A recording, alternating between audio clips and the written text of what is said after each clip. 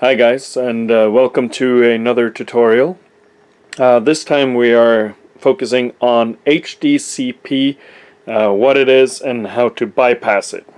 So if you watched my previous tutorial setting up the game room again with everything being connected to a single TV and with a single HDMI cable, you know that when everything was done, this happened. So basically, I've got image but no sound, and that is due to HDCP, which stands for High Bandwidth Content Protection. And basically what it does is HDCP is made by Microsoft in order to prevent piracy.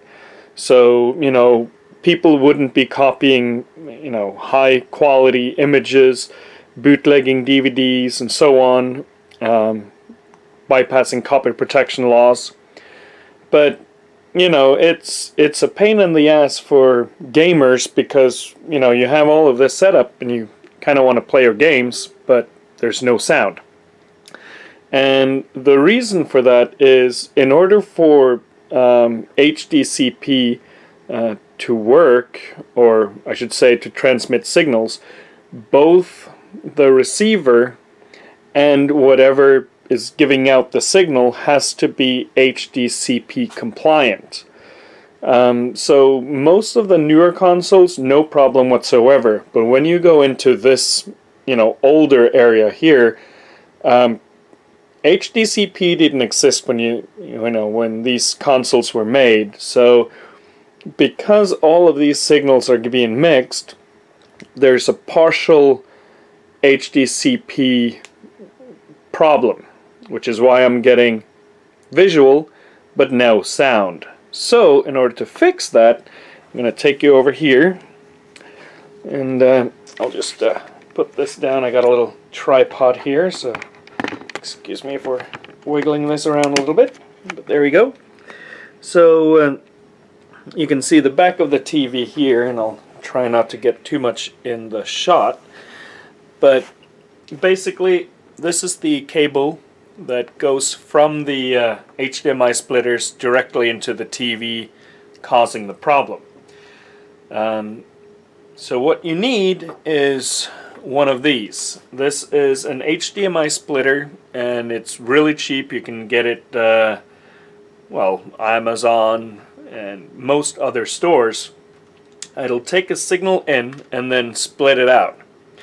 So I've got one of these, I've already got this hooked up, but one of the cables is going to my Elgato capture device over there, and the other one is going to go to the TV.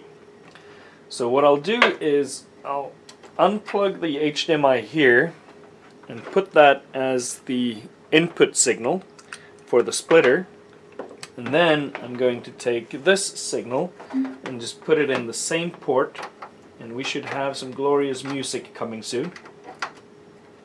There we are. And then take you over to where the action is. You can hear it already, but there you go. So there's no discrepancy.